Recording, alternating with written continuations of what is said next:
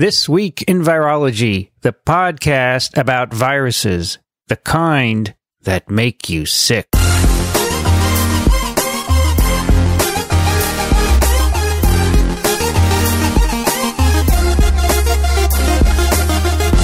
From Microbe TV, this is TWiV, This Week in Virology, episode 569, recorded on October 11th, 2019. I'm Vincent Racaniello, and you are listening to the podcast all about viruses. Joining me today here in New York City, Dickson Despommier. Good afternoon, Vincent. It's pretty cloudy out. It is. But the temperature is humane, at least. It's about 62 or 63. Yeah, but it's been like 15, 16 C all week. Right. I have to wear a jacket now. It's ridiculous. The day I flew back from Austin, it was last Saturday. Yeah. It was 95 in Austin. Yeah. I get off the plane here. It was 60 Fahrenheit. Yeah, that's crazy, right? Also joining us from Western Massachusetts, Alan Dove. Good to be here. Yeah. It's, kind of similar here. It's overcast and blustery and 61 Fahrenheit, 16 C. And from Madison, New Jersey, Brianne Barker. Hi, it's great to be here. And it's just as overcast and just as cold here. It's kind of meh. I really would like to move somewhere where it's warm all the time. Oh, San Diego. It's perfect. Too many people. Austin, You didn't say that. Isn't Austin like the center of TWiV now? I like Austin. It's an interesting city. It is. I agree. I've been told that we are not moving anywhere in Texas. No. My wife doesn't like Texas. Okay. Although it's for the outsider view of Texas is different. So Rich Condit, who was there, said, all the big cities are blue. They are. The rest of the country is not. That's true. The outsider view of New Jersey is also a little different. Yeah, everyone thinks we're a smelly, horrible state, but there's beautiful parts of New Jersey. The Sopranos, etc. We are on a campus that is called the Forest, so... Right. Yeah, you have lots of trees and stuff around. Yeah, you don't have to go far to get to nice country. Well, we drove from Austin to Galveston and back. It was a lovely drive. Not interesting country. I mean, not very mountainous. It's pretty. But they do have a central hilly area. It's called the Hill Country, and it's beautiful up there. Anyway, I like Austin a lot. The downtown is pretty cool.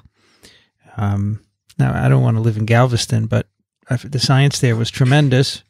Good. When Rich comes back to TWiV, we'll talk about our experience at the BSL 4. Yeah. Well, actually, it's Galveston National Lab, which houses BSL 2 through 4. And it was built at the same time as the Needle. I didn't know this, but after the Amerithrax attacks, right? That, Dickson. You're looking at me puzzlingly. Post 9/11, the anthrax mailings, okay? They call it Amerithrax. Well, I didn't. And the U.S. decided... Because they don't take MasterCard. The U.S. decided they needed more high-containment labs. Got it. So they ran a contest. Oh, I see. And 12 sites applied, and they awarded one to Galveston and one to Boston. This was the beginning of the mushrooming biodefense industry. Exactly right. And then they both started to be built at the same time, but Galveston's was approved in Don't they have one in Hamilton also, though? Yeah, Hamilton, Montana. Sure. You and I visited, don't you remember? We did. And so those are the two.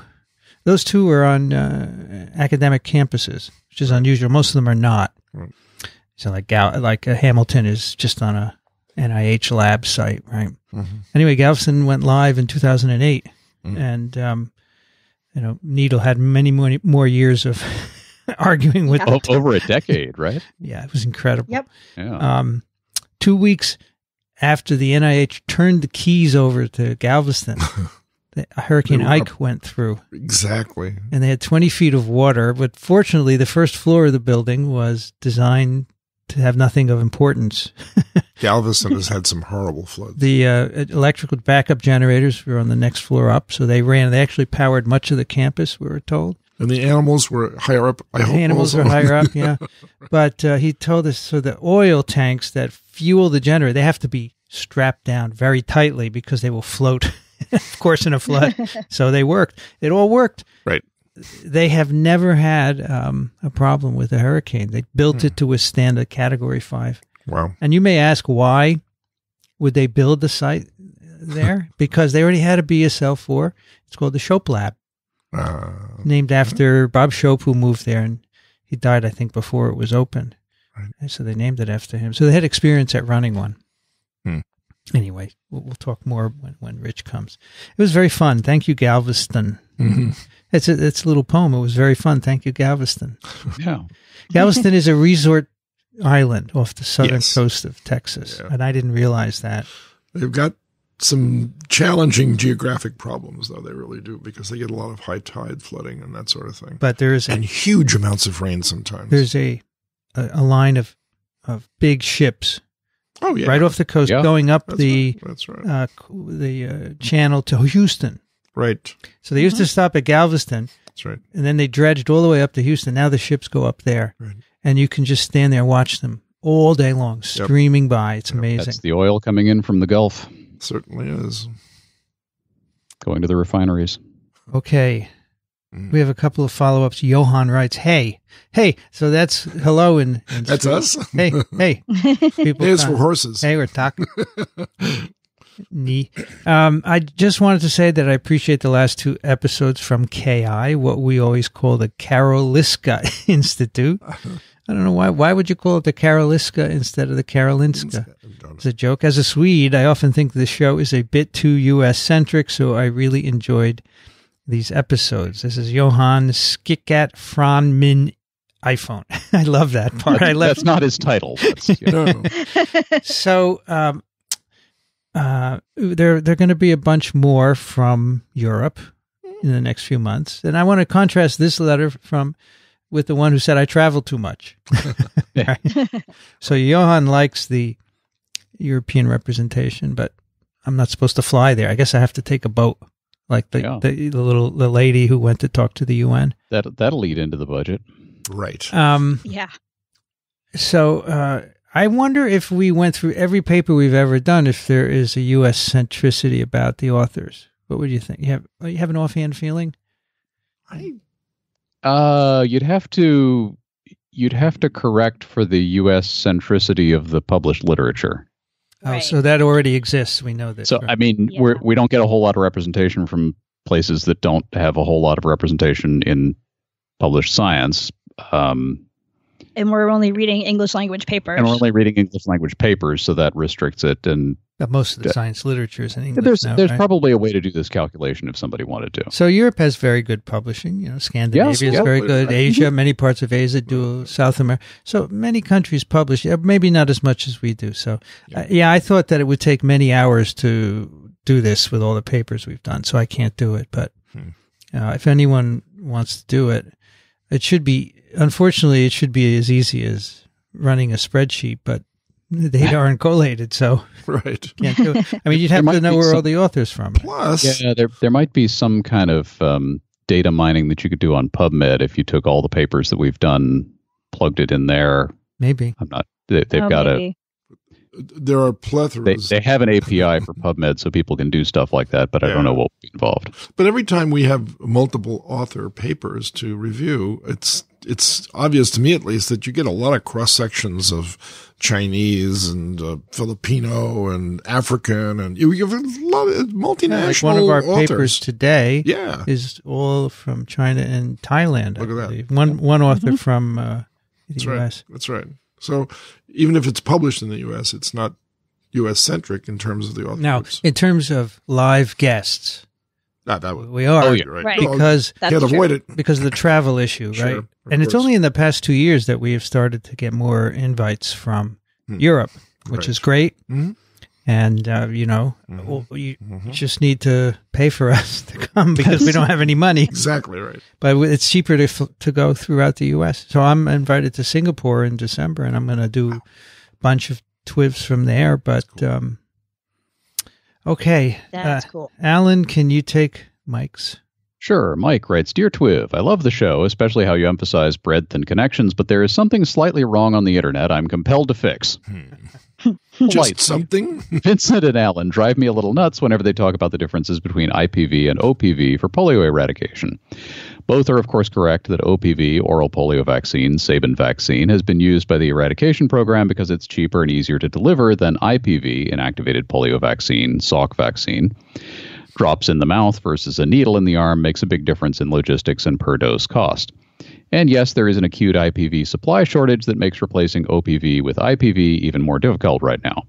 However, these are not the only reasons the polio eradication program still uses OPV. There is a deep epidemiological reason as well. OPV is more effective than IPV against transmission in much of the world. The very short version of it is that OPV is good at preventing infection and paralysis, while IPV alone is only good at preventing paralysis, but not infection.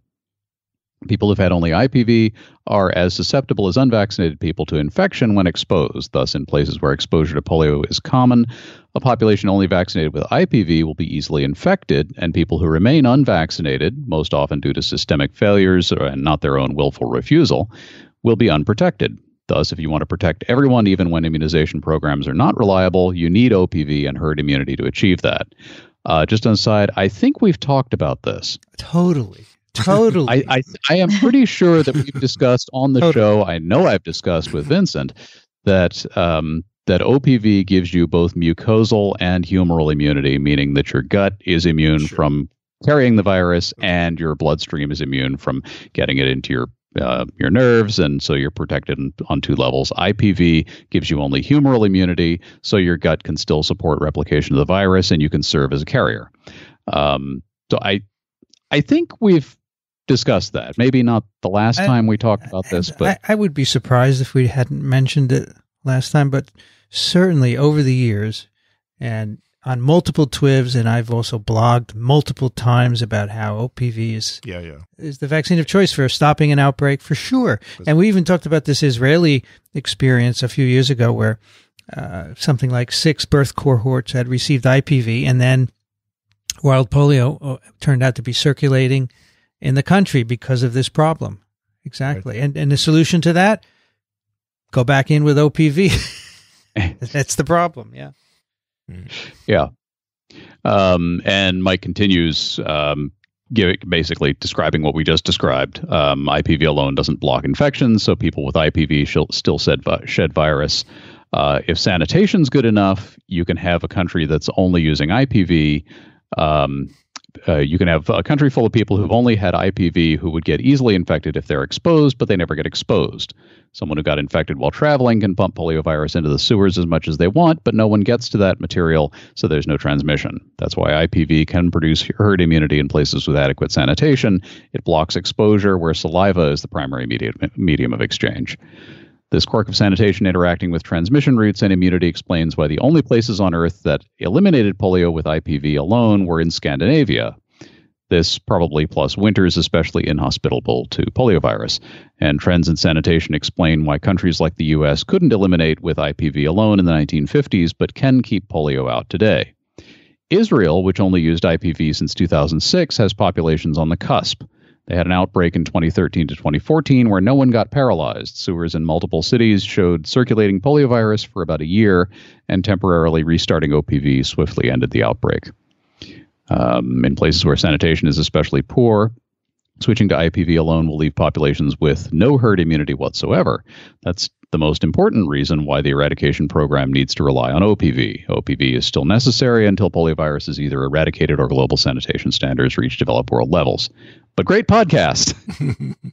And Mike is a principal research scientist and co-chair of epidemiology at the Institute for Disease Modeling. Do we know where that is? Let's check the link here. I've never heard of that. I've never heard of that before. We have certainly mentioned all of these things in multiple previous. You had another PS here. You'd have to be. It's in Bellevue, Washington. It's fantastic. Bellevue, Washington. Bellevue, Washington. Go ahead, Alan. P.S. Believe it or not, this is the short version of the email. I tried to write a slightly longer version, but it was turning into the discussion of a paper my colleagues and I published last year. So encourage those interested to just read that, and provides a link, and that's in PLOS.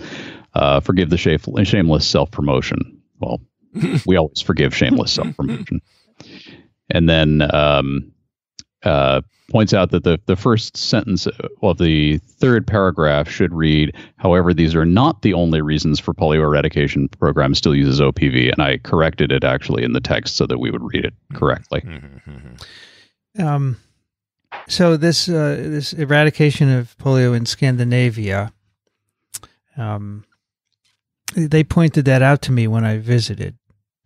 In Sweden, for example, they only used IPV. Denmark as well.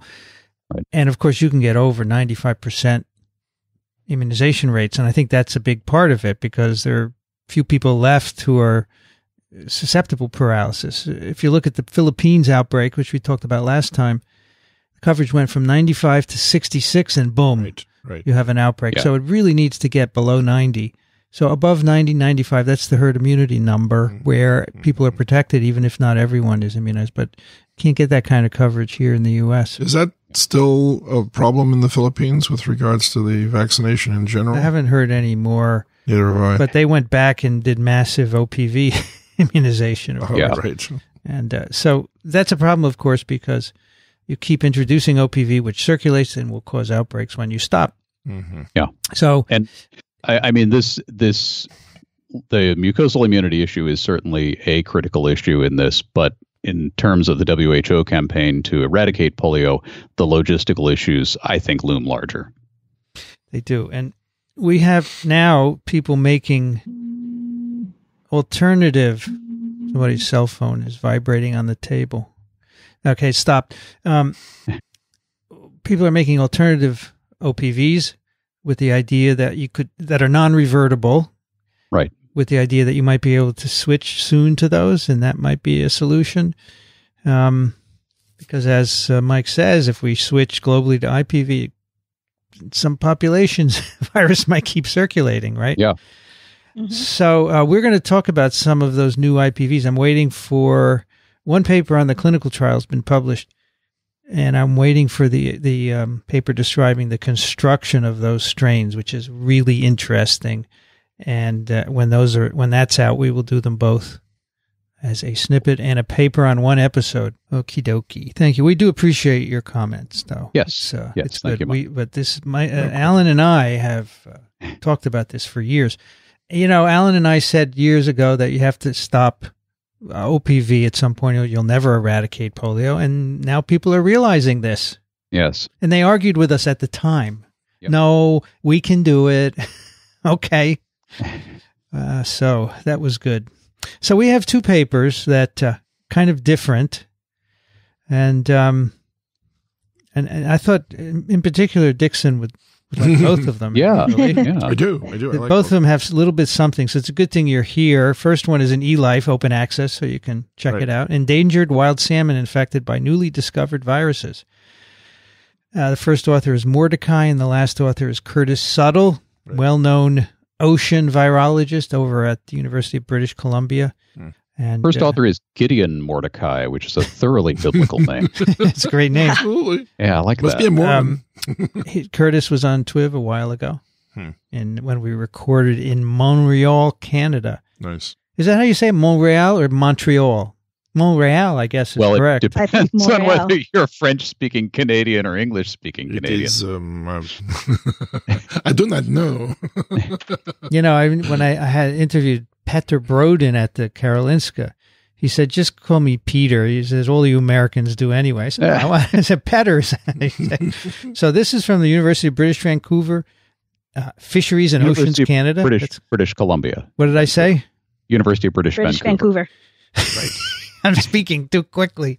Yes. Fisheries and Oceans Canada, the Pacific Salmon Foundation. That sounds like an interesting place to have lunch. Yeah. Simon Fraser University and St. George's University. Mm-hmm. Now, apparently, Pacific salmon are really important, right, for food sources. Very and also important. Part of the ecology, right? But they're undergoing decline. Yes. Both Chinook and sockeye salmon. Chinook. Yes. And if you Google Chinook, you'll get the helicopter first. You will. This is true. Dickson and I were trying to figure out the origin. Yeah. And the best we could do is it's a name for a wind of some kind. Yeah, it's a Native American term for wind. And sockeye and Chinook salmon are two different species of the same genus. They are. And these are wild salmon? Yep. But and they're Pacific salmon. Pacific and they can also be farmed, is that correct? Yes, but there are 5 altogether. There's a pink salmon, a dog salmon, a Chinook salmon, a coho salmon, and they go by other names as well. The Chinook salmon is also called king salmon because it's the biggest of the 5 species. Okay. But there's another salmon that also migrates into some Japanese islands. Mm-hmm. It's a 6th species of Pacific salmon, basically. Mm-hmm. Okay, so these are anadromous species. They're anadromous. Anadromous, which means, Dickson? They spawn in fresh water and grow up in salt water. And then, come back to spawn. And when they do, they die. Go back and forth. They die. These salmon all die after they spawn, but the Atlantic salmon, Salmo solar, which is present all the way up through the American northeast, and then over into Europe, that salmon can spawn multiple times before it dies. So it's endangered because of all the dams we put in the eastern rivers. No question about it. No question about it. So apparently Chinook, how do you say it? Chinook are at a small percentage of their historic levels. More than 50 stocks are extinct. Yes, and you can tell this by the fact that when this salmon spawns, Vincent and I are sitting at a big round table. The reds that they make, the nests in the bottom of the river, they're about the size of this table. Mm-hmm. So you can take a helicopter and fly down a river and find out how many Chinook there are. So red is the name for the nest? Yeah. R-E-D-D? Yes, that's correct. Then you wrote a book called The Red. I did. Is that why you called it The Red? It was based on a salmon nest? Yes. Interesting. Yes. So there's some idea that infectious diseases may be part of this decline? Many infectious agents are in these. It's mostly habitat loss. That's basically what's going on. You think so? Yeah, I know so. It's habitat loss and resource exploitation. We fish the heck out of these species because this is what you put on your bagel. Correct. And the other thing is that this is an odd situation because this article came out simultaneously with the release of the information this year that this is the best year for Chinook salmon in 20 years. Yeah. And no one has an explanation for it. They're just multiple survivors. This is what you'd put along with a schmear, is that right, Dickson? You would. You absolutely would. This week's TWiV was called blood schmear. But mostly it's Atlantic salmon for the smoked salmon, not for the Pacific salmon. Yeah, it's mostly Atlantic salmon. All right, but the Atlantic are wild salmon also? They're not farmed? No, they're farmed as well. Both are farmed. Yeah, so how do you farm salmon? You make a big pen in the ocean and you let them grow up? But what about the freshwater part? Well, you don't need the freshwater part if you start from eggs. Put the eggs in the hatchery. Right. And then at a certain size, you throw them in a pen in the ocean. That's correct. I can imagine going from fresh to salt water is a bit of a shock. Very much so. But the thing is that these pens are over sort of stagnant bodies of ocean water. Mm-hmm. And the waste products build up on the floor of the ocean, and they foster the elicitation of parasitic diseases of all kinds. So they don't diffuse away? The currents don't take them? In some places they do. So if they raise them in the San Juan Islands, for instance, out in the Pacific coast, there's a huge current that sweeps those places clean. But in Norway, they raise the salmon inside the fjords, and the movement almost doesn't work at all. So they get a lot of salmon diseases out there. I have flown over the UK and offshore. You can see the pens and the salmon jumping. Absolutely. It's so spectacular. Yes, truly is. Brianne, what were you going to say? Oh, I was just going to say you could also imagine a fair amount of infectious disease within the farms. Yes. In the hatcheries. That's correct. Yes. That is absolutely correct. So these fish are much more crowded in these settings than they would be in nature. Yes, they are. It's crazy. And the other thing is that the big worry is that the domesticated salmon, which have far lower resistances to various environmental influences like cold temperatures or pollutants of various sorts, will interbreed with the wild salmon that already are resistant to all these things, and it'll knock out the wild strains. And they've got some big problems up in the Northeast in Canada for this. They're very worried about it. So Ian Anderson? Yep. Do you know who that is, Dickson? I should, but I don't. No, he used to be in Jethro Tull. He was the guy playing the flute. Oh, he was one leg. He used to play it. No, he didn't have one. He had two legs. But nobody used to stand on. Yeah, he used to put one up. It was his signature. But he owns many salmon farms. Is that true? Yeah, that was his thing after making a lot of money singing. One way to avoid all of this would have been to raise Pacific salmon in the Atlantic Ocean and Atlantic salmon in the Pacific Ocean, and then you wouldn't have to worry about wild strains contaminating each other. Well, except that then you'd be introducing a new species into each place. But they do right? anyway. They do anyway. They do anyway. Okay. They do anyway. So, but if they were to restrict everything to Atlantic salmon in the Pacific Ocean and Pacific salmon in the Atlantic Ocean, they wouldn't. Did you ever go fishing for salmon? I did once. Yeah, I went up to the Restigouche River and caught two what they call grills, which are 2-year-old and 3-year-old salmon. They're about 10 to 12 pounds. They're pretty good sized fish, but everybody was expecting a 20 to 30 pound fish. And did you grill them? I did not. No, I didn't grill them. Did you put them back? Yeah, we threw all our fish back. But they allow you to keep the grills because they don't consider them as an important component of the spawning runs. When I was the grills are, what age are they? They've been 1 out to to sea 1 to and 2 years. They're 1 to 2 years. Okay, and then they become smolts. Smolts are the ones that are the ones that are going out to sea. That's because in the paper I came across smoltification and wait, what is so they start as alevins when they hatch. Alevins, and then their voice is very high. They go to par, and then once they hit the ocean, they're smolts. Right. Okay. And then after that, they're just juvenile salmon. So these salmon, by the way, if you go to San Francisco for a trip, let's say you went there for a meeting or something like this, they have boats that leave the dock in the harbor of San Francisco that will take you out and troll for these salmon, and you can catch them right there. They're all over the place. I don't want to do that, but I'm happy to talk about it. Do you remember on salmon viruses? Do you remember the movie One Flew Over the Cuckoo's Nest? I do, yes. There was a scene in there where he took the whole troop of inmates on a salmon fishing venture, and they all came back with salmon. I don't remember. Oh, it was fun. So in this paper, they ask, are viruses associated with this decline? Are salmon getting sick? So they sample a lot of fish, thousands and thousands of fish, both dead and healthy. And they do some sequence analysis and some pathology. And they start by looking at the RNA in the fish and seeing if they use what they call a viral disease detection biomarker panel. Right. Okay. Which means transcripts or mRNAs are produced that are part of an immune response, right? Certain signature genes are being induced, which would be consistent with infection. So 31% of moribund salmon, which means they're sick. They're dying. They're dying. They are.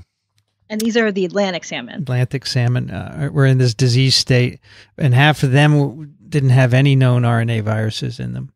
And then they took these individuals that were positive for this panel, but negative for known salmon viruses. So that includes piscine orthoreovirus, erythrocytic necrosis virus, and so on.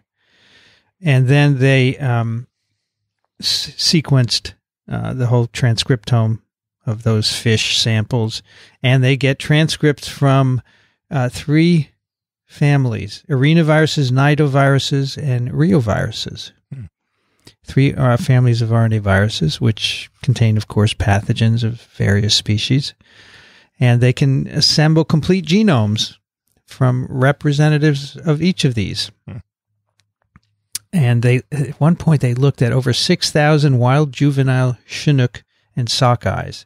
Right. And I don't know where they got 6,000. Man, that's a big sampling. But they met the fishing boats, I imagine. Easy to catch. 6,000. How many days would that take? Probably an afternoon. You're serious? But they did it all around Vancouver Island. So they went around the whole island, I guess at ports. When they're running, they are running. Because then they could map. My assumption here, I didn't dig into the methods, but my assumption was that they went to fishing boats.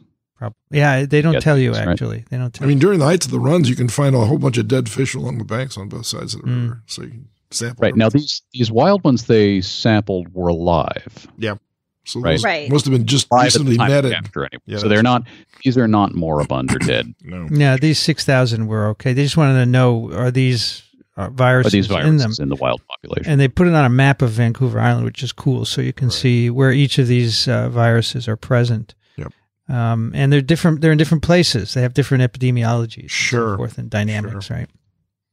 So, for example, the arenaviruses, they're pretty common and widespread in both Chinook and sockeyes. Nidoviruses were pretty localized, and mostly in Chinooks leaving freshwater hatcheries. Why do you laugh? Well, that's where if you cram everything together, yeah, and you don't have any natural disease control mechanisms like shredders and the other kinds of insect life in the river itself, then that's what you're going to get. Infected. That's what you're going to get. And the reoviruses, they only found in farmed Chinooks. How about that? Right, it's pretty cool. So the arena discovery is cool. If listeners of TWiV, faithful listeners of TWiV, will remember that we talked about a arenavirus of snakes about 7 years ago. Mark Stenglein, who did that work with Joe DeRisi. And so that's the only other example of a non-mammalian arenavirus. So they're very distantly related, probably part of a new genus. Then they say, okay, these fish have these viruses. Do they have pathology in their tissues? And so they make slices and stain them, and they can see, for example, with this arenavirus in the farmed Chinooks, they have inflammation of the spleen and liver, and, necrosis in the kidney, fluid, and hemorrhaging, anemia, etc. Right. So each of these species that were positive, they have lesions of various sorts. In the farmed salmon. The Chinooks, yeah. So the farmed Chinook salmon that were positive for this arenavirus, SPAV1, they've called it. SPAV1, yeah. Had pathology. Wild Chinooks and sockeye that were positive for this. Few lesions, yeah. Yeah, they seem to be fine. That is the point. So what is that? Well, because their diet probably supplies all of the nutrients that these fish need to fight off a variety of diseases, whereas the ones that are raised in the hatchery. Well, remember now, this is so far an association, so right. Understood. Other experiments would need to be done to prove that the virus is causing the pathology. This is very the other thing that occurred to me as I was reading this is when they're sampling the wild salmon, these are wild caught salmon that are sick, that have these spleen and liver lesions and such. You're probably not going to catch them. No, no, the seals and if the they're orcas sick in the wild, they already got eaten. That's so the wild Chinook that you're sampling are by definition healthier fish. Yeah, they see some hepatitis. They see more lesions in dead Chinook than in live ones, right? Which is good. And they have some evidence that virus is in red blood cells. So they say this is the first evidence for arenavirus infection in fish, and they say it could be an agent of disease, but you would have to do some infection studies to prove that, right? Right. So that because you don't know what else is going here. No. Cultured Chinook also turned up the nidovirus and a reovirus. They call it the Chinook aqua reovirus, known to cause hemorrhagic diseases, other of these aqua reoviruses, and have led to losses in aquaculture in China. Right. These fish have anemia, dark spleen, and blood-filled kidneys. Hemorrhagic manifestation. Right. It's lovely. And the nidovirus, so nido is it's an order containing coronaviridae and other viruses that have this nested RNA structure. This is the Pacific salmon nidovirus. Now back to the arenas, relatively widespread along the coast of southwestern British Columbia and ocean-caught Chinook and sockeyes. And they think the virus is transmitted to juvenile salmon throughout southern BC soon after they enter the ocean, which they say is a critical period for their survival. I guess they could be picked off readily, right? The predators could be sitting there waiting for them to come out of the mouths of the river. Hey, it's breakfast. Do you want an example of that, if you don't mind, on a side, is up in the northwest portions of Canada. Because of global climate change, the striped bass populations have been moving further north. And now they do exactly that. They sit at the mouths of these rivers that all the smolt come out of. Yeah. And they decimate They don't eliminate, but they decimate the Atlantic salmon 10%, population. They kill 10% of them. Perhaps even more than that. So I heard a lamentation from somebody who goes up there to salmon fish, and he says, we ought to get rid of those striped bass. They're taking all of our salmon. I said, why don't you just go fish for the striped bass? Yeah. They're a lot of fun to catch. They're delicious. And they're delicious. They taste just like salmon now. So but that's an example of, if you don't think climate change is real, just go up to that situation and check it out. That never used to be the case. They couldn't stand the cold water, and now they're up there. So that's what's happening. So a few other tidbits here. The distribution of this aqua Rio virus was different from the arena virus. The Rio was not detected in any juvenile, wild, or hatchery Chinooks, despite being detected in farmed fish on both the west and east coast. Over 20% of moribund Chinook aquaculture fish were positive for this. So that's an interesting distinction that you just made between hatchery derived fish and farmed fish. So the hatchery fish will end up in farms, but a lot of the hatchery fish will just be released into the ocean. Oh, they do that on purpose. So a lot of Native American tribes that are along that coastline seed the rivers with their own strains of salmon, and then they have permission to harvest them when they return. Yeah, interesting. So there's a whole ecology that goes on there. They say we should be looking at these viruses in fish populations more carefully. Absolutely. The nidovirus was associated with a handful of salmon enhancement hatcheries. That's what you're just talking about. Yes. You hatch fish and you throw them in the ocean, That's right? That's but also in 18%. They're not enhanced salmon. You're just enhancing the population. That's right. Exactly. Enhancing salmon numbers. That's right. Yes. Also in 18% of aquaculture Chinook and 3% of wild Chinook. Primarily in the gill tissue, they find this virus. And of course, other coronaviruses like MERS and SARS infect our gill tissue, which are known as lungs, right? Right. But we don't have gill tissue. I know. Don't write in. It's okay. I'm just joking. All right. So that's basically the finding. This is a perfect snippet because they can find these viruses in both healthy and sick fish. That's right. And there's 3 different ones they've found. There are probably more. And someone needs to do some experiments to see if these viruses actually cause the disease. But meanwhile, you should probably be looking for them more in fish populations. And of course, this all brings up the question, what do we do about them? Right. We're not going to give fish antivirals or vaccines. Actually, some farm fish are vaccinated, right? Yes. I don't know if you could do it with a salmon because you'd have to catch them, right?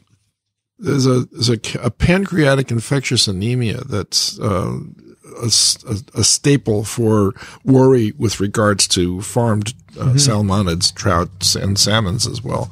That it has a very high mortality rate, and they're deathly afraid of it. So there are many viral vaccines for fish. Yep. There are lots of review articles if you search for them. Yep. Viral vaccines for farmed fish. And so if I remember, we talked about this a long time ago. They take the young fish after hatching. What are they called?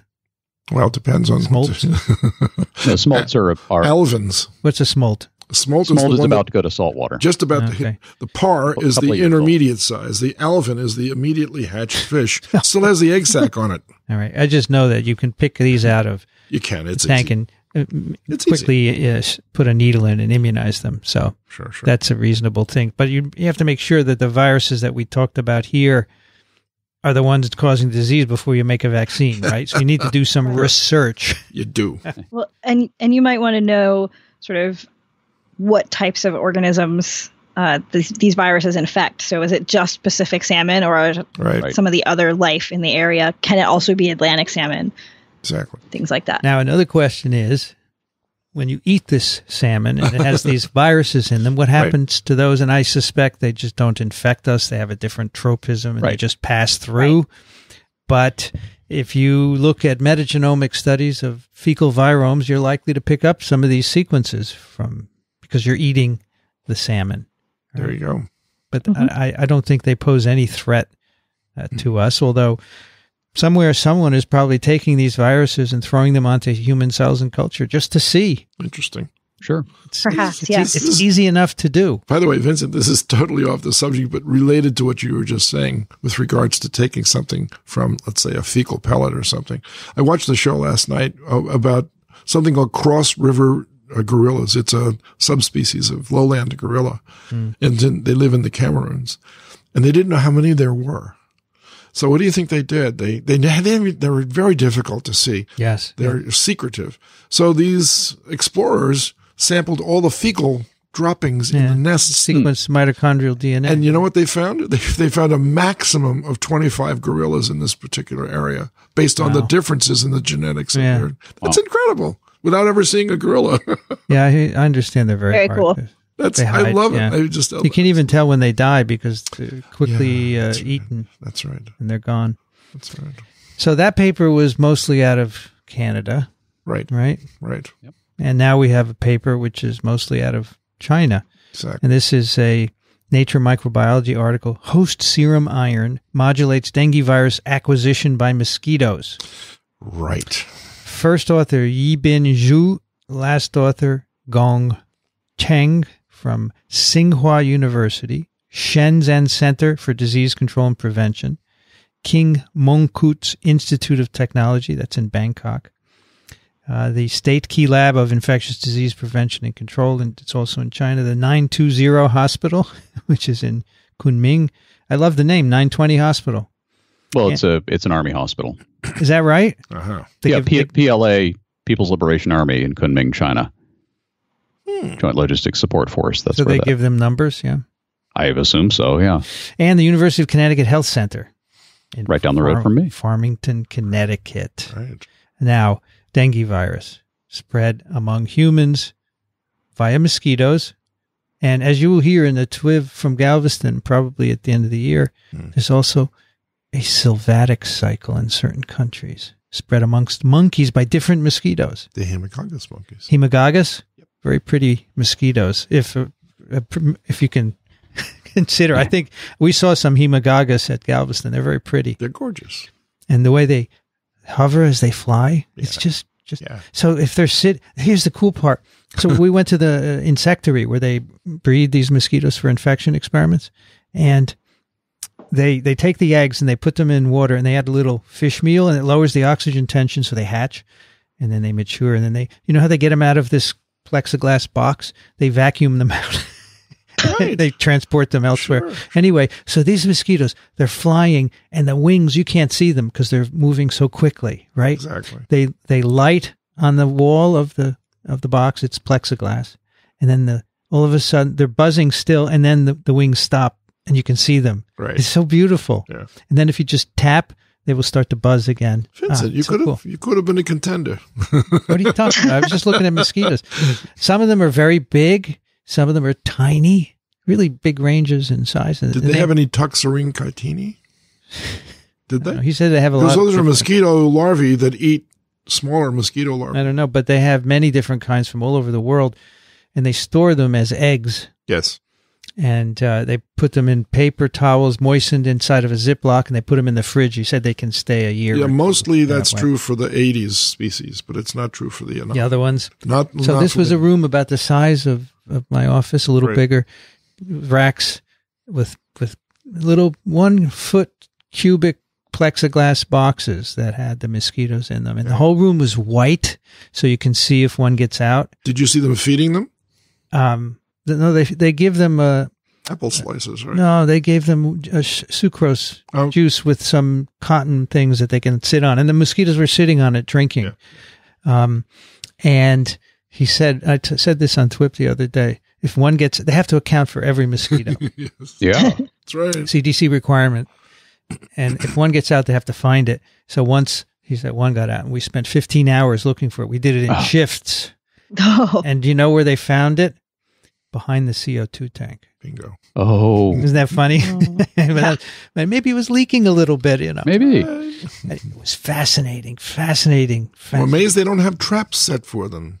Well, they have all the vents are, of course, sealed off with very fine screens so they get through. The door, when you come in, you slide this very fine screen over it so they can't get out. That's right. Now, here in the insectary, they're not infected. No. To infect them, you bring them to the BSL whatever, 3 or 4, depending on your virus, Yeah. and you would infect them there. Yeah. Anyway, back to this. So dengue humans cycle, the urban cycle, is transmitted by mosquitoes who take blood meals and acquire the virus when they take a blood meal. And so it's well known that factors in blood can regulate infection of mosquitoes. So the mosquito, when it takes this blood meal, the virus then infects the gut cells, it spreads within the mosquito, gets back to the salivary glands, and that's how it's delivered to the next victim. So can blood influence multiplication in the mosquito and transmission? The answer is we know this is the case. And Plasmodium, it's not a virus, of course, but can be influenced, right? Blood, many factors in blood have roles in the production of gametocytes, right, Dickson? This is all true. It's true. You believe it. Okay. It is. Other compounds in blood have been shown to influence transmission. So they said here, let's take a look at blood. This is a very cool. I really like this paper. This is just a really elegant experiment that I was looking at it thinking, why had nobody done this? Exactly. Because I guess nobody thought of it and gotten around to it, and they Yeah, so it's beautiful, and it leads to some actionable findings, right? Yeah, at least important information. I mean, they took these 60 blood samples that I guess they got from a blood bank or something. Probably. Well, they might have just collected them for this study, but right. And then they grow up dengue 2 in cells, and they take that virus and mix it with blood and feed it to mosquitoes. And if you want to know how you feed mosquitoes blood, I learned at the Galveston. So the mosquitoes are in ice cream cartons, those white things with the top, and the top is mesh covered, right? So they have this electrical device which has 6 wires coming out of it, and each is connected to a cup, and in that you put the container with blood. It gets covered with a membrane, and then you turn it upside down on the ice cream container, and it keeps the blood at 37 degrees so the mosquitoes will drink it. And of course you could mix the blood with virus. No. That's not why it's at 37. It attracts the mosquito to it.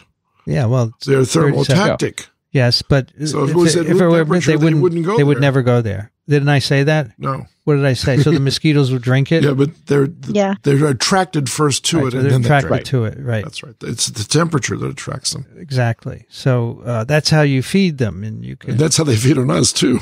Well, you could put your arm in there if you'd like. Yeah, I knew someone who did that all the time. You can't. Put no, virus. thank you. You can't put virus. I became allergic to their secretions after a while. Well, in fact, before this membrane technique was developed, that was the way you fed laboratory mosquitoes. You stick an arm in the cage. Yes, but of course you couldn't give them viruses. You couldn't give them any other blood besides your own. That's right. So here they mix these 60 blood samples with dengue and feed it to mosquitoes, and then they ask, what's the infection ratio of the mosquito? In the mosquito. And it varies between 0 and 62%. Right. Depending on the blood. On I mean, I guess we shouldn't be surprised, right? Some blood is better than others at carrying dengue into the mosquitoes. Correct. So then you say, what is it in the blood? And then you can measure different, they say 12 basic blood constituents. Right. And it turns out to be iron. Yeah, so they looked at iron, sodium, zinc, all this stuff. This must have been an amazing day in the lab when they processed these data. Absolutely. Yeah. Like what's the concentration of potassium in the blood versus the mosquito infection rate?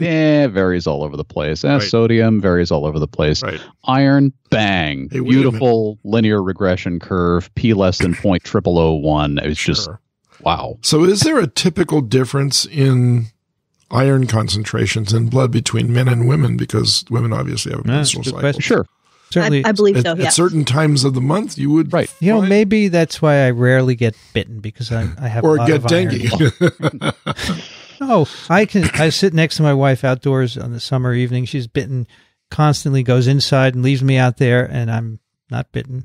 So this paper also has a wonderful lead-in to what you might do to prevent the transmission of dengue. Yes, we'll talk about that. But love it. There are some potential issues, as we'll see. Yes. But of course. So now you can take these bloods and you can add compounds that chelate the iron, like deferoxamine. It binds iron, right? Mm-hmm. Or you can add iron. So when you bind up the iron, the infection of the mosquitoes goes up.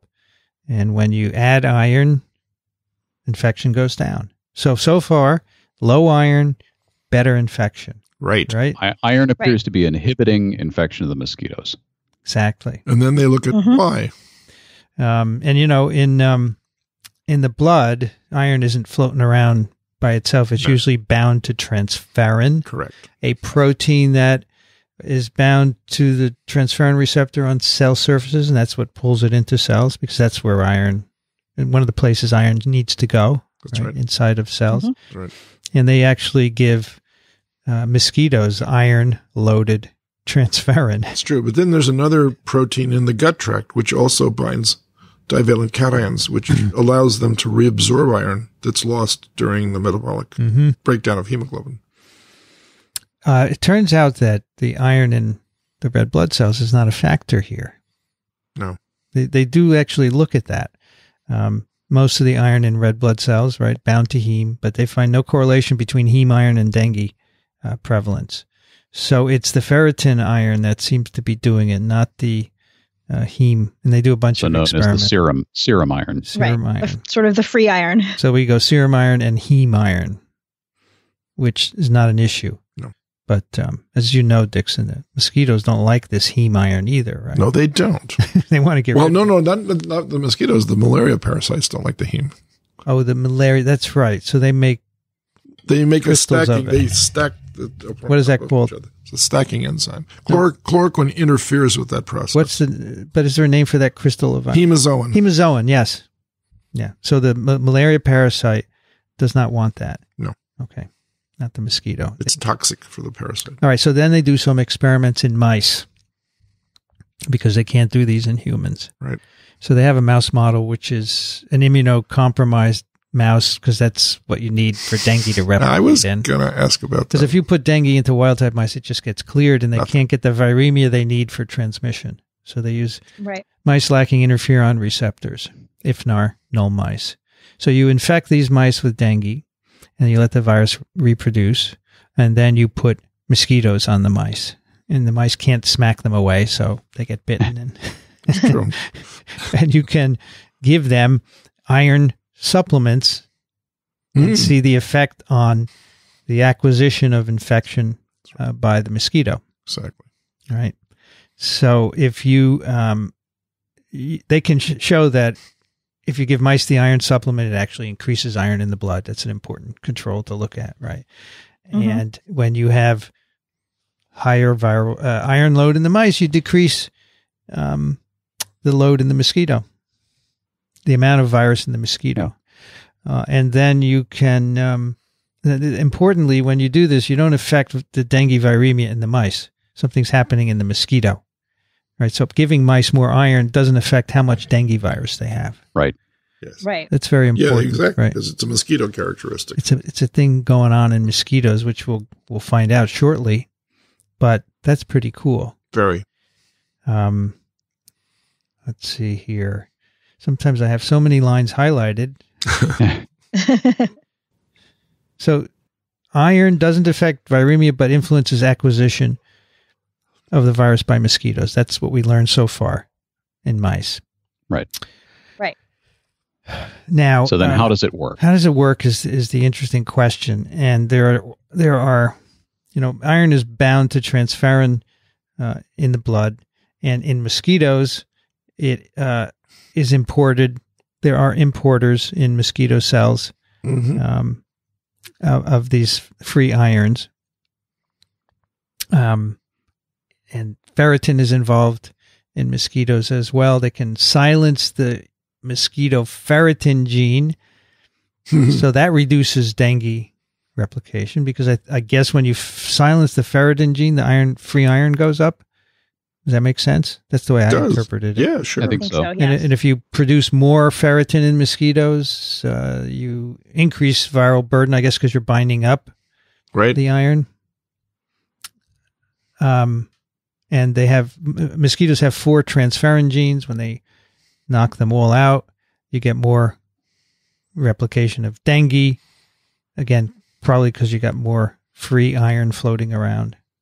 Which is weird to me, because the human blood, the ferritin is bound to iron, but it still has an effect in mosquitoes. So mosquitoes must be able to separate the ferritin from the iron during the digestion. I guess so. Correct. When they're digesting it, yeah. Absolutely. Let's see.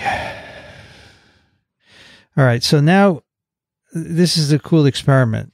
What is actually the mechanism? So it's involving ferritin in some way. Well, what is the iron doing? So they do an RNA sequencing experiment of mosquitoes that have been fed human blood with or without an iron supplement. They actually take the midgut of the mosquito out, which is where the blood is going, right? They extract RNA and they sequence all the messenger RNAs with and without iron supplement. Okay. And the cool thing here is that they find a very much down regulation of two genes, a hydrogen peroxidase and a superoxide dismutase. Uh-huh. They are downregulated up to 13,000-fold in the presence of iron. Wow. These two enzymes, the enzymes encoded in those two genes, are modulators of reactive oxygen species. Right. And they reduce reactive oxygen species. Yeah. Right. So reactive oxygen species are needed to restrict dengue replication. That's known. So basically the iron is downregulating these two genes. Reactive oxygen species are down, and dengue virus is limited. So in low iron, the virus replicates well because there's no ROS to interfere with it. Exactly. High iron, you induce these genes that high oxygen and superoxide dismutase knocks out the virus. So these two genes, I'm confusing myself, are downregulated by iron. Right. They're needed to modulate reactive oxygen species, which inhibit decrease dengue. Reactive oxygen. So the genes, the gene products decrease reactive oxygen. Yeah. Iron decreases expression of these genes. So in the presence of iron, you end up with more reactive oxygen, which inactivates the virus. Bingo. And they do a series of knockouts. So it's a double negative. And supplementations to show that this is actually what's happening. They can knock down these peroxidases and superoxide dismutases and show that increases ROS activation. If you supplement mosquitoes with iron, you can increase this reactive oxygen activity in the guts of mosquitoes. So it all makes sense. And it sort of makes sense because we know that, oxygen reacts with iron. And so if you have more iron, you're going to have increases in making reactive oxygen species. Right. So we can thank Tony James a little bit for all this research. A friend of mine out in San Diego. We had him on TWiV. We did, because he really invented how to transfect mosquitoes. Really? Yep. He was the one that had the breakthrough. So the conclusion here, serum iron hinders replication by inducing ROS activity in the epithelium of mosquito guts. Right. By downregulating this peroxidase and superoxide dismutase. Okay. Now. So at this point in the paper, I'm saying, okay, we need to give everybody iron supplementation in the tropics, and we'll take care of dengue. Oh, yeah, but guess what? Or we need to treat everyone's anemia. No, you should first of all treat them for malaria, because if you don't, so they say go crazy with malaria. Iron deficiency, also known as sideropenia, is a common public health issue in dengue endemic countries. Interesting. Right. Could that have been the stimulus for this whole study?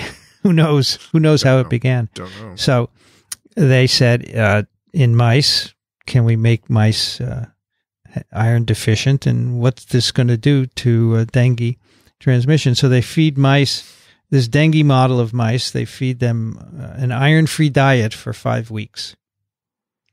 Iron-free diet. Good Lord. Okay. And they show that, in fact, the iron is down in these animals. Right. Then they infect them with dengue. They put mosquitoes on them. They put 2 different kinds of mosquitoes, 2 different strains of mosquitoes. I think they're both field mosquitoes, right? And the iron-free diet doesn't influence the viremia in the mouse. Okay, that's important. Right. Yep. Just as much virus there. But the viral load and the prevalence in mosquitoes are enhanced by feeding on iron-deficient mice. So again, something's happening in the mosquito, and we already know what that is because we just addressed the mechanism. Right. So you take away iron, you have better dengue multiplication in mosquitoes and transmission. So then if you supplement these mice, now they're iron deficient, what happens if you give them iron back? Right. What happens? And what happens is you reduce dengue prevalence in the mosquitoes when you give mice iron. So that would be an altruistic approach, right? Because you're going to give it to the people. They won't prevent them from acquiring dengue, but it will prevent them from giving it. From spreading. It will prevent from transmitting. Exactly. So now they go back to the human blood samples and they measure the iron concentrations, and it ranges in these samples from 0.5 to 2.5 micrograms per mil. And they say the ones that, the blood samples that enhanced the mosquito acquisition of virus had low iron. And if you supplemented it, it fixes it. It brings back the transmission down again, dengue replication and transmission in the mosquitoes. So did they determine what the minimum level of viremia is in the mosquito that's necessary for transmission? No, they didn't. They just show it's reduced, right? Yeah. But it's never zero. No. Right? Right. But so even if they get a slow start in a human. Well, that's a good question. How low do you have to go to prevent? Right. So in the mouse, you can reduce it substantially by, I think in the human blood samples, they had some that didn't transmit. That were zero. That did not transmit to the mosquito at all at any detectable level. Okay. But let's say you had 5% of the normal level of virus transmitted to the mosquito. Is that enough, though, to initiate an infection from that mosquito into a human? That's probably known.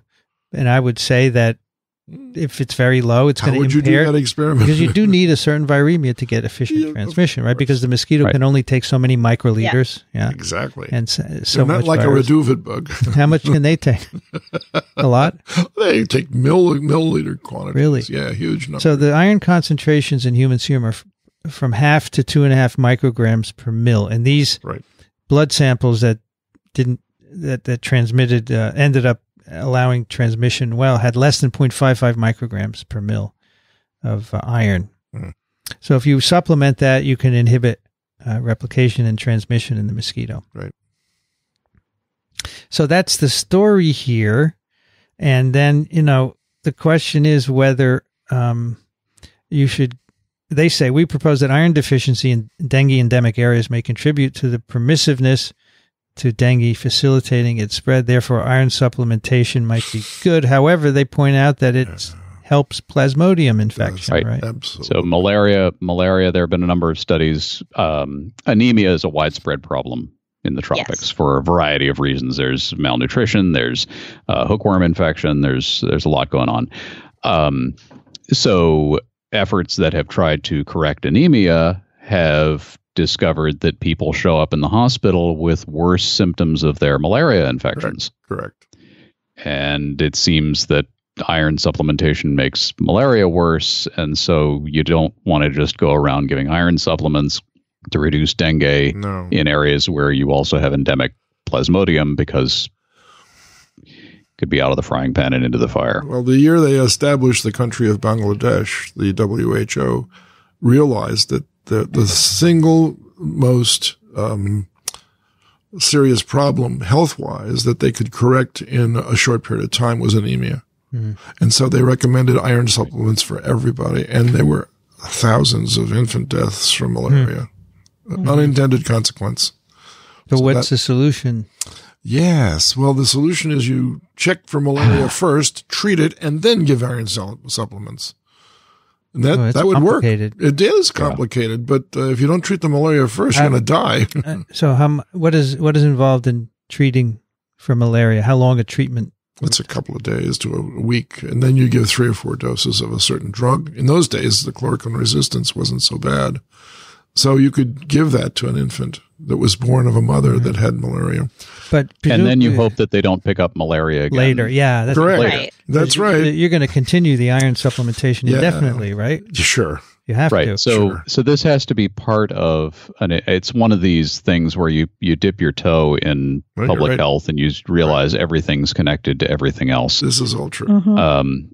And with these types of diseases that plague poor countries in particular, it's part of a whole scene. Sure. And if you don't control the malaria, which is going to be hard, then you're not going to be able to deal with the anemia effectively. Then you're right. Yeah. So the other thing that's wrong with anemia is that it upregulates a metal ion transporter in the gut tract to help scavenge all the iron that's being released, so that you don't excrete any iron. Okay, but you also, if you live in an area of industrial pollution where there's a lot of heavy metal contamination, like lead, for instance, the lead will be absorbed the same way as the iron is. Right. So those kids will become compromised with regards to their ability to learn. And that's the research that Peter Hotez is involved with. So you're damned if you do, and you're damned if you do. So there is a case where this supplementation works, and that's vitamin A for blindness. Oh, but of course. Yes. That was perfect there with small amounts. 2 cents worth of vitamin A will impact blindness. And spina bifida also. But it doesn't enhance other infections. That's the nice thing about that. But iron is a mixed bag, apparently. But they also say that some of these studies of the effect of irons are a little bit compromised because they're not well controlled for certain factors. Maybe we need to do some really careful studies before we perhaps decide what's going on here. Yeah. But I think your idea of testing for malaria and then you can treating and then give iron, that works. And making it part of a comprehensive package of attempting to control malaria, because in treating the malaria, you're also preventing that person from spreading malaria. That's right. And hopefully you would then send somebody to their house to evaluate the situation, install some window screens or insecticide-treated bed nets, and combat the risk of subsequent infection. And so you could continue the iron supplementation. Hey, all you need is a stable government. Yes, that is kind of step zero, isn't it? That's right. Problem, isn't it? That's the biggest problem, unfortunately. Biggest problem. So it turns out that iron regulates other viral infections.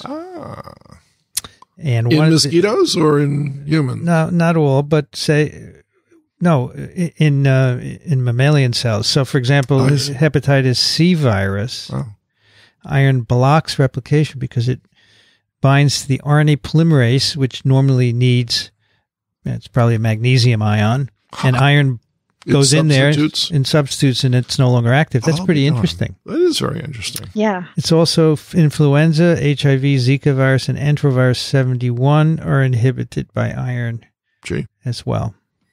And other viruses too. I know from our discussions on TWiV that bacteria in the gut want to get iron. There's always there's this battle for iron between us and bacteria. We have iron-binding proteins, and bacteria make ones that are better, so they steal the iron from in the ocean. Iron piracy. Iron piracy. In the ocean, iron is the limiting factor for algal blooms.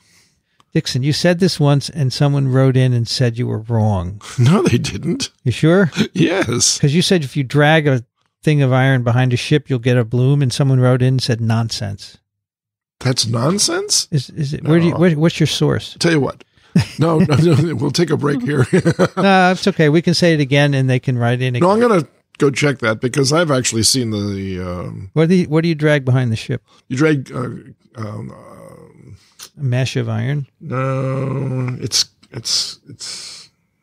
it's an iron compound. It's a ferrosulfate or something. Yeah, I don't think it's just a nail. I think it's no. It's iron. You're actually diffusing an iron compound. Correct. Into the iron fertilization of oceans is a thing. Thank you. Iron stimulates blooms of toxin-producing algae in the open ocean. Thank you. Now, the person who wrote in and said I was crazy, they were crazy. Well, that's what you are. What am I? You can't just drag a mesh of iron behind a ship. No, but what they were trying to do there was because there's a correlation between algal blooms and cloud formation. Believe it or not. How does iron run off from fertilizer? Yeah. From farms? Sure. But mostly it's carried across the Atlantic Ocean by sirocco's from the Sahara Desert. Okay. It's in the sand? It's in the sand, and it's in the dust, and when it falls into the ocean, it triggers these plumes of toxic algae. Mm-hmm. Yeah. That's the deal. All right. Well, we'll put it out there. Please. And this was pretty recent that maybe I get the same letter. This person said that. Well, they didn't check their you can see these Wikipedia. You can see these blooms from outer space. Correct, exactly. It's called iron fertilization. And you can see the trail of the boat. You can see the trail of the boat behind it. There are other fertilization mediated algal blooms, like the zone in the Gulf of Mexico that starts up every year when the runoff comes from the farms, and that's nitrogen. Right, that's right. So that's the algae still do need iron, but they're getting a huge influx of nitrogen that's causing an algal bloom. Organic nitrogen, that's right. And organic matter, right? That's right. Yeah, we do all kinds of interesting things with the world, don't we? Yeah, some good, some not so good, right? That's right. But this is really interesting that iron, if you're anemic, you may transmit dengue better. So maybe making you not anemic is good, but it could impact other infectious diseases in a bad way, right? Yeah, but in areas that have a dengue problem but not a malaria problem, where's that? It's pretty straightforward that you should. I was going to ask you that. You look at the maps, and I don't think you're going to find too many places like dengue, but no malaria. Let's see. Global distribution. You're going to get very few places. Maybe some of the Caribbean islands, perhaps. Yeah, that's what I was thinking of. Although they probably don't have the same anemia problem that the places with endemic malaria have. No, so it's diet. In most cases, it's diet. Where are these places with endemic anemia? Where are they? Africa? Any rural poor countries. Pretty much because they eat a lot of starches and they eat a lot of carbohydrates, but they don't eat a lot of protein. And that's the problem, because the protein has the iron. Reliable for exactly. Plus, they've got these infections that Ellen mentioned. Hookworm is a big problem in a lot of these places. In 12 countries, 50% or more of women of reproductive age have anemia. Exactly. So that's addressing an issue that you brought up before. Where is anemia most common in the world? Right. Developing nations of Africa and Asia. Yeah. But that's where the bloodsuckers live. That's where the hookworms are.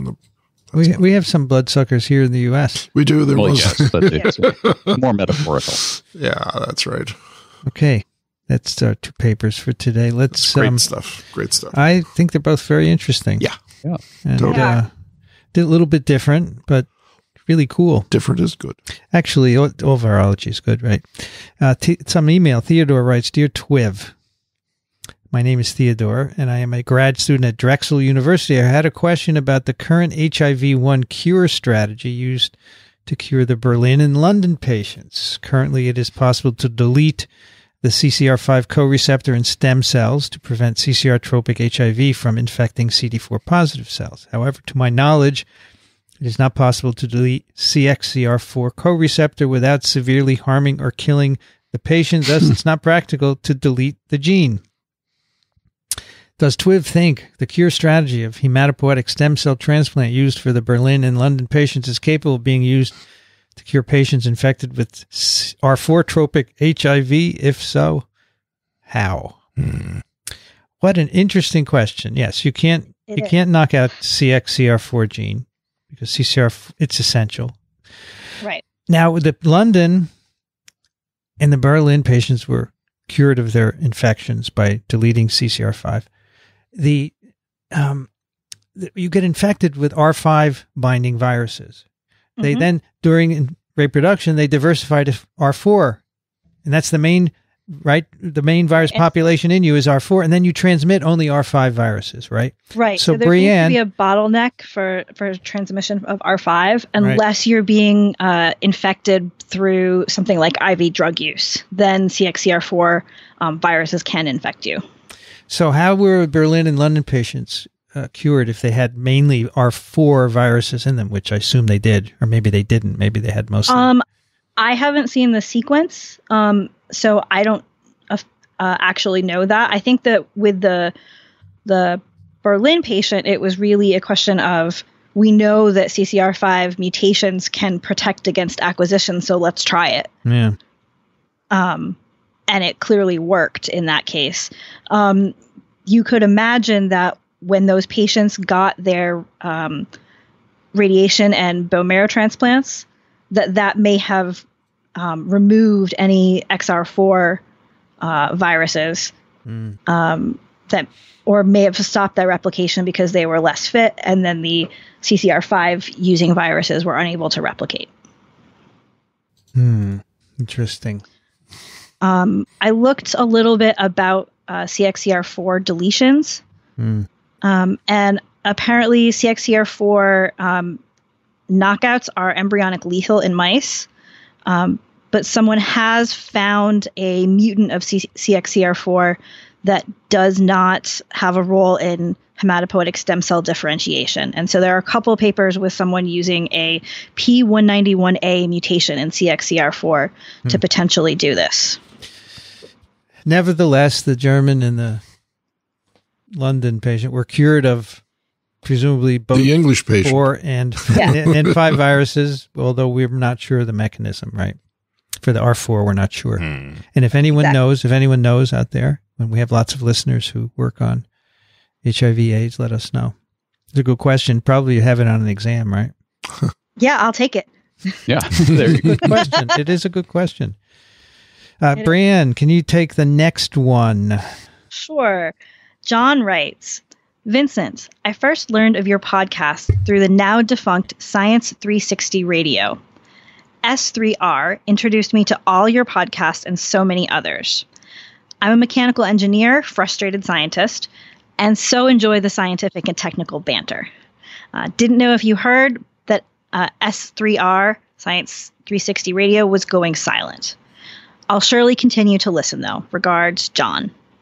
I did not know this, and I went, and indeed, it's shut down. It's too bad, because NSF used to run this website where they aggregated all the science podcasts they could find.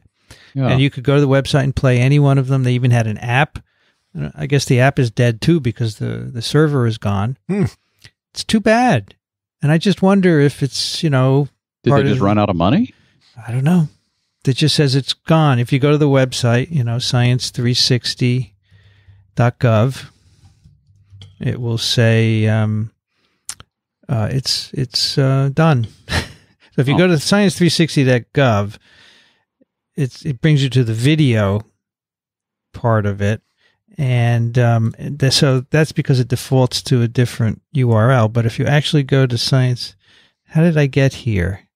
Yeah, and it said podcasts is no longer working. Science 360 Radio. Let me try. Yeah, here we go. Science 360 Radio. So the URL is science360.gov/radio is no longer streaming. But please find our podcast list at science360 something, and if you go there, it says we are no longer streaming. So anyway, shows. Let's try that. Science360.gov/radio.shows. I guess there's still a list of podcasts, but you can't play them anymore.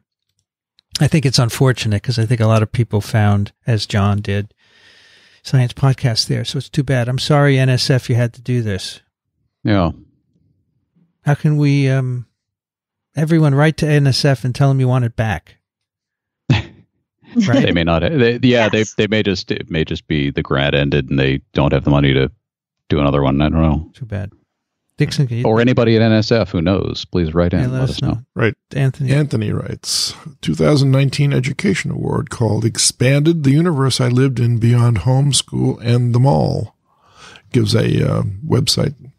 And Lee Bardugo on Ninth House, whatever that means. Someone must know that. What is that? Well, the link is to an NPR, right.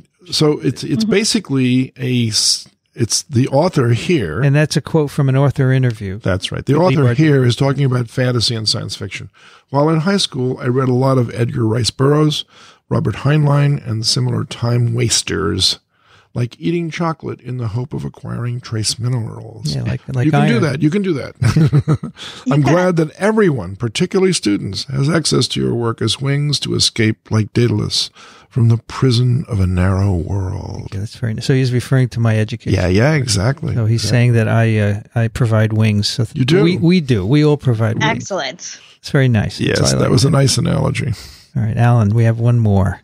Sure. Ryan writes, this is as SB 276 is underway here in California, and debates are underway in other states to see if they should do the same in 2020. And this is the California measure that would make it significantly harder to get an exemption for your child getting vaccinated to go to school. Quote from a news article, Sacramento, Californians strongly support a state law creating new oversight of vaccine medical exemptions for school children in a statewide poll released Monday, with backing across a spectrum of political affiliations, income and education levels, and geography. Polls from UC Berkeley Institute of Governmental Studies conducted for Los Angeles Times, 90% of Democrats, 82% of those with no party preference, and 73% of Republicans supported increasing immunization rates by having the Department of Public Health review and possibly reject doctors' excuses that a child can skip all or some of their shots. 8 out of 10 voters said they supported the new law. 61% said they favored it strongly. Only 16% opposed it. Strongest dissent was from participants in the poll who described themselves as very politically conservative. 1/3 of those said they opposed it. The Ted Bundys of the world. But even then, 67% of conservative voters who participated overwhelmingly supported it. Right. So very strong support for cracking down on this nonsense of getting your kids out of the vaccines they need. Well, it's oversight, right? Which is good because many physicians just will give you people will shop around for a doctor who will write them a note saying you don't have to vaccinate your child, and this is closing that loophole. And apparently, there are a lot of them in Texas. Yeah, where last year, Ginny Sue told us that up to some counties in Texas up to 50% exemptions, which is horrendous. Right? Wow, very bad. All right, time for this letter. Yes, this letter also told me that I've been thinking about my research quite a lot lately, because when I read about the Institute of Government Studies poll, I thought it was an ISG poll. Yeah, that's right. That's right. Sometimes these acronyms overlap. You know, right? It's inevitable. We had one yesterday. What was it? I can't remember, but it was one thing and another. Yeah, ISG poll. Let's do some picks. What do you have, Brianne? So some of you may have heard about a paper that came out about CCR5, as our previous letter writer had mentioned, that showed that CCR5 was associated with a shorter lifespan, and it made a lot of news. And the authors of that paper have recently sort of publicly talked about the fact that there seem to be some issues in the database that they used for the genomics. And they've decided to retract that study, but they've also been very, very public about the issues and their process. And sort of, I don't think I've ever seen someone be as open about potential issues in a study as I've seen here. I've been really, really impressed with the authors and their ability to say, we're having these issues. This is what we can't figure out, and sort of talking through the process. Maybe it's because it's the first one of these types of things I've seen while looking at social media. But I've just been really impressed with how the authors have sort of been almost giving an example of how you should do science when you find a problem. Well, and I think a key point here is a lot of the time when you hear about a retraction, it's because somebody did something deliberately bad. Right, exactly. Like faked data. This does not appear to be that. This appears to be a glitch. It seems there's an error in their database, and they found that the error could explain most of their results. Exactly. So there's an error in the database in terms of frequency. This is in the category of screw-ups. Mutations. Yeah. Mm-hmm. Yeah. So basically, the original. And so they're very, very transparent about it, which is great. The original observation was that this CCR5 change could cause shorter lives, which would have been bad for the babies born in China. Right, and it could have been sort of the first time where we've seen a negative effect of that CCR5 mutation, that everybody wants to do all of that, stem cell therapy or whatever on. And so it could be important to know that there was a negative effect of that mutation. Right. But we know that about 16% of the world's population carry a deletion of CCR5 gene. So probably it doesn't shorten lives, right? Because it wouldn't be maintained in the population. Perhaps not. You just have to reproduce, and then after that, there's no selective pressure. Right. Although I think the way that this study looked, it said that there was a difference in how many of them made it to 70 as opposed to how many of them made it to 40. Mm-hmm. I mean, we were fine as a species living to 45 and then dying. We're okay. I've just been so impressed by their transparency and the way that they've handled this whole thing. We should have mentioned the Nobel Prizes in medicine. That's true. It's pretty cool stuff.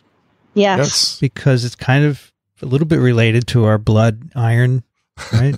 How cells sense and adapt to oxygen levels. Right. Right. So this is HIF1, HIF. Yeah. Well, it's fantastic stuff. So this is 2 Americans and 1 British. Bill Kalin of Dana-Farber and Harvard, Sir Peter Ratcliffe of Oxford and the Francis Crick Institute, and Greg Semenza of Johns Hopkins. Nice. They will share the prize of 900,000 kroner. Right. Which is about $900,000. Is it a kroner a buck? No, it's a little more than that, actually. In dollars, it's 9 million Swedish kroner, or $900,000. Right. 300K each. It's going to be gone in a minute. Taxes. Tax will take half of it. But of course, it's the honor. And then taking out your friends to dinner. So I'm looking at a stat article on this from October 7th. And the prizes are being announced by Thomas Perlman, who's secretary of the Nobel Committee. And this is happening on the campus of Karolinska in this little house that I went and saw, which is where the Nobel Prizes are. I have a picture of myself in front of it. I looked in the window because it's closed, and he said, yes, in October there they will announce, and there it is. That's right. And they say they have all these press here, and all they want to know is how the finding will affect people. That's all they can. That's true. Which it's true. Is reasonable, right? Yeah. Sure. Yeah. The NPR had a story the other night about the woman from Austria who won the Nobel Prize for Literature. And she heard about it by driving along a road in Austria. And she pulled over to the side of the road. She couldn't believe it. Neither could anybody else in her car, by the way. Well, I do remember years ago, an economist here at Columbia won the Nobel Prize. The next day he was driving and he died. That's right. They found him dead in the car on the side of the road. He had a heart attack or stroke or something. That's right. I guess he was excited. Yes. As you should be. Yeah, I guess, yeah. You know, David Baltimore he got said, a poor return on that prize. Yep. He did. David Baltimore said the problem with getting a Nobel Prize early in life is that you never get any other prizes. That's right. Well, what else do you need? Exactly. Your lecture fee far exceeds any prize that you could possibly want after you get the Nobel Prize. How did you feel, Dickson, after your prize? I was astounded that they chose such an idiot. Which prize were we talking about here? The one that fell out of that box, that snack box. I have. So tell me you're honest. If you're in the presence of a Nobel laureate, do you feel a little different than any other Depends scientist? on the person. Sometimes yes, sometimes no. For instance, with Bill Campbell, no. Because he's a real person and he didn't let it go to his head. He was a realist also. He actually, I said, economically speaking, I didn't gain much by it. He shared it with 2 other people. Yeah. I know he did. But the point of that was that he was validated for a life's work that he did at Merck. Yeah. And I think that was great. And Marty Chalfie is a very humble guy also. I like him a lot. And you don't feel like you're being towered over by somebody. Whenever I see Richard Axel or Kendall, I just think, holy crap, a Nobel laureate. It's just so rarefied that it is. That's just that alone. It's true. Right? No, you're right. You're right. I was lucky. I went to Rockefeller for 3 years, and there were lots of Nobel Prizes all over the place. They have a lot there. You got used to it, and we couldn't actually get used to it, but at least you accepted them as real people rather than icons. Alan, what do you have for us? I have a pick that's actually a plug for something a friend of mine does. Just found out I play cards with this woman about every week. Found out they're an illustrator, cartoonist, very gifted cartoonist who works on cartoon books about science.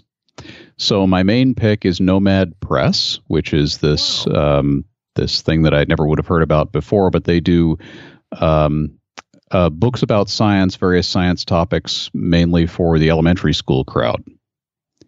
And you can get cartoon books about physics and chemistry and geology and natural disasters and various ancient civilizations, and it's all illustrated and well explained, and just at the level that kids in elementary school will be able to appreciate. And the sub pick for this is the person who pointed me to it, Lex Cornell. And I would recommend, if you're looking for a cartoonist for a project, maybe you're going to do a comic book on vaccines or something, drop Lex a line, because very, very talented and capable person who's done this kind of work. Great. Gutsy girls. And the website for Nomad Press also has some videos on it that are cool, and they do a bunch of other educational stuff that's cool. A lot of fun. It's amazing. I want to read about crazy contraptions. Yes. Yeah. Go ahead. How about Gutsy Girls series? Gutsy Girls go for science paleontologists. Right? Cool. Very cool. Isn't that the title of Hillary and Chelsea's new book? I don't know. Is it? Yeah. Gutsy Women. I think it's called Gutsy Women. Okay. Gutsy Women. The Book of Gutsy Women by Hillary and Chelsea. Right. Favorite stories of courage and resilience. Exactly. Yeah, October 2019. It just came out. No, cool. I just saw them interviewed on NPR, so that's probably how I knew that. That's cool. Yes.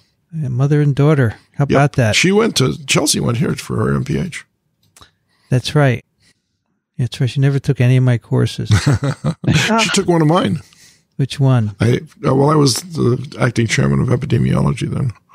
So. But I once had a daughter of a U.S. senator. That's nice. That's good. But I taught actually in what's the school across the street? The one you were in for a while, epidemiology. Yeah, the school. I taught there on Monday, and she didn't take that course. No. All right, so who's next here? Dickson, what do you have? Well, I'm up late last night, as usual, just trying to find a nature show to sort of calm my nerves. You were nervous? I hate what's going on in the government right now. I'm just absolutely disturbed beyond belief. And so, I'm sure there are other things going on too, but I ran across this show. It was on one of the channels with 4 numbers. So, you're way up in the stratosphere of the channel selector when you got that, right? And it's called Rare, Creatures of the Photo Ark. Oh, the monkey's so cute. And this episode was about 3 different animals. One was about the southern Chinese tiger, which I didn't even know existed. And it barely does, by the way.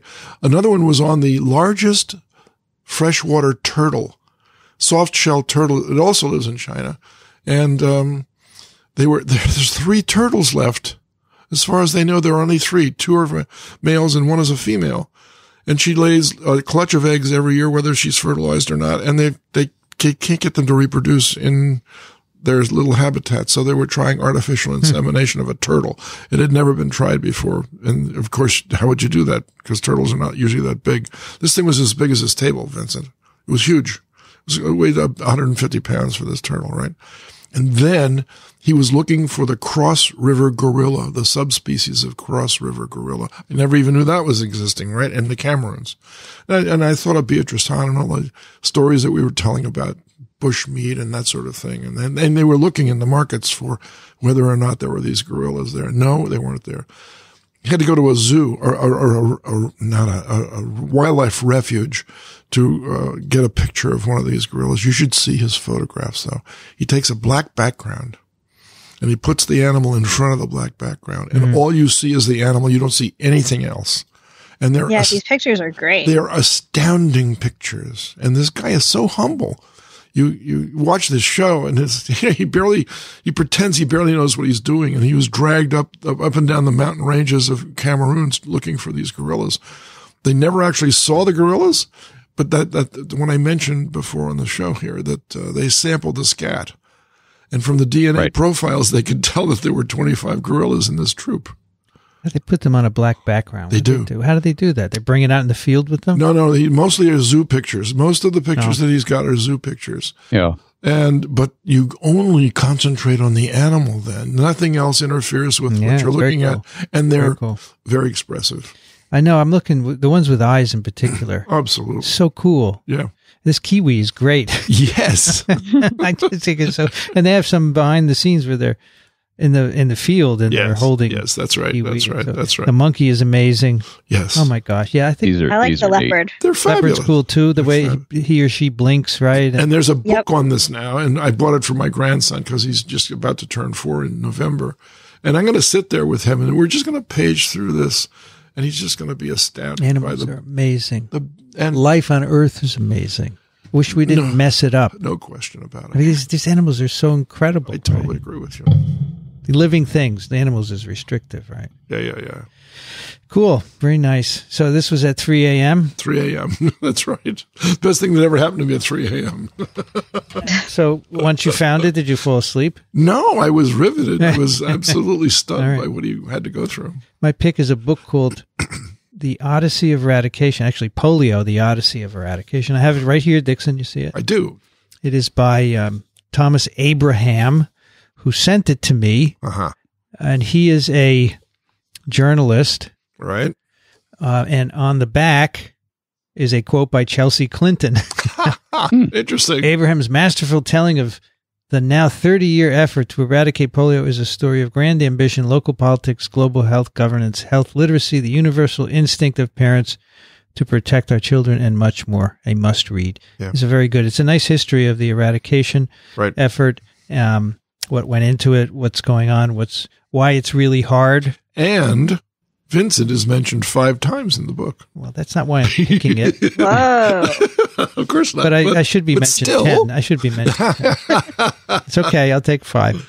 Yeah, he quotes me a few times, which makes me think I must have spoken to him at some point. I'm sure I did, but it's really good. And, it starts out, in a little town in Pakistan, where he's going along with the immunizers who are going house to house with armed guards because you have to be immunized. You don't have a choice. And he's like, exactly. We can't do this in the U.S. No. But these people are mostly like polio. We have other issues.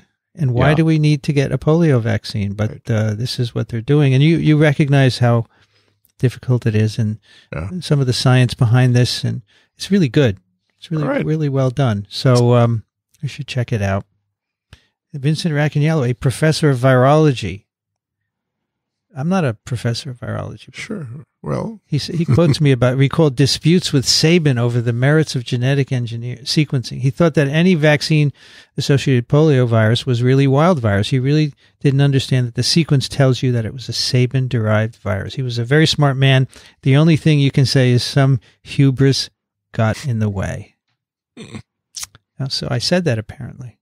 Very cool. Anyway, yes, not because I'm quoted in it, but it's a good book. It's the only one I know of the history of the Odyssey of Eradication. Yeah.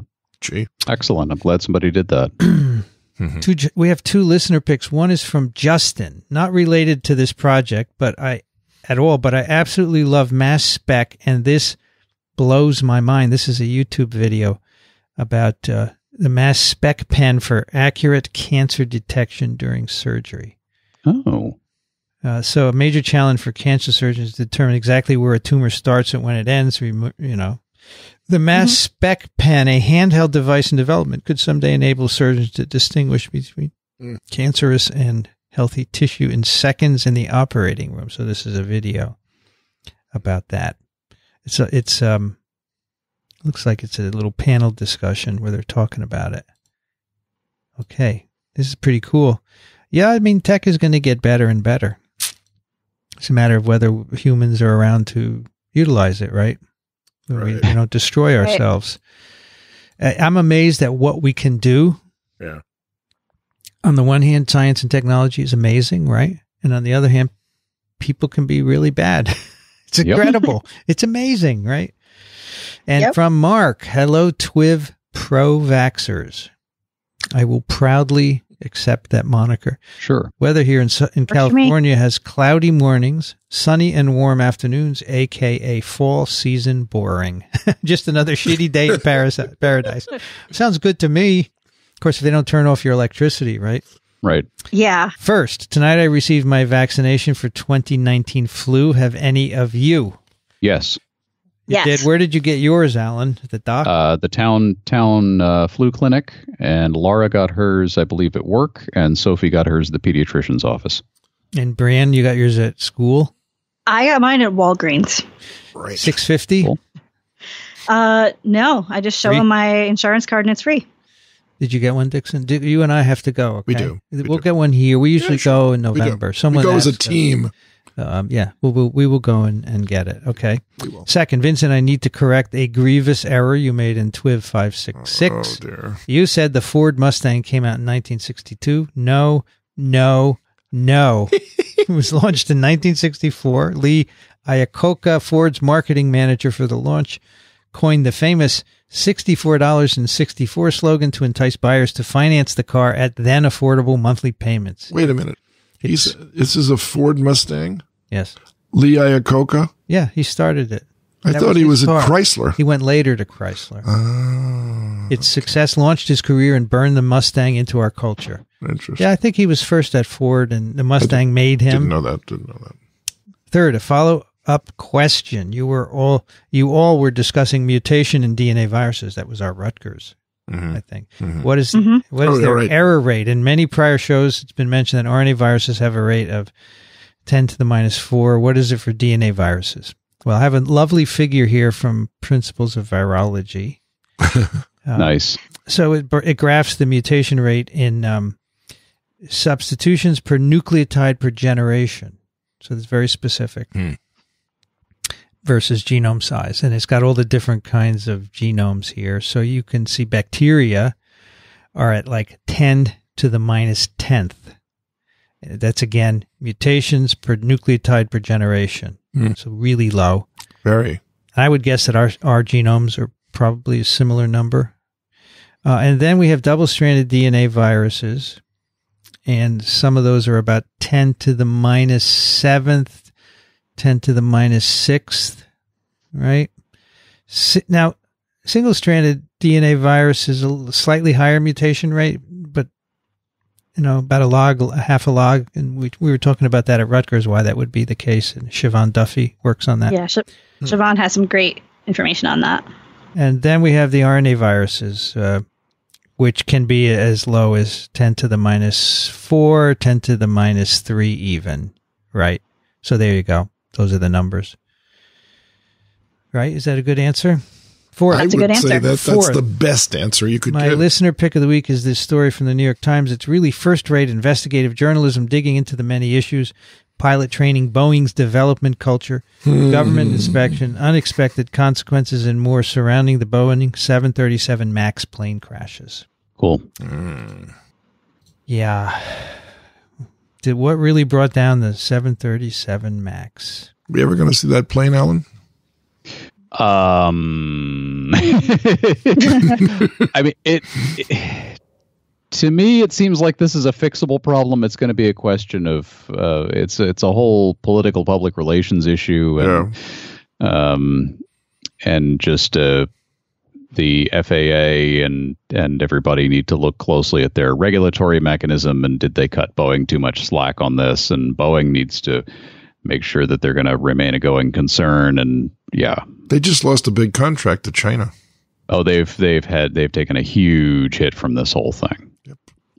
Their Dreamliner. So they made mistakes. They shouldn't have sacrificed, making a lot of money for safety. It's ridiculous. Well, right. I don't think they did that.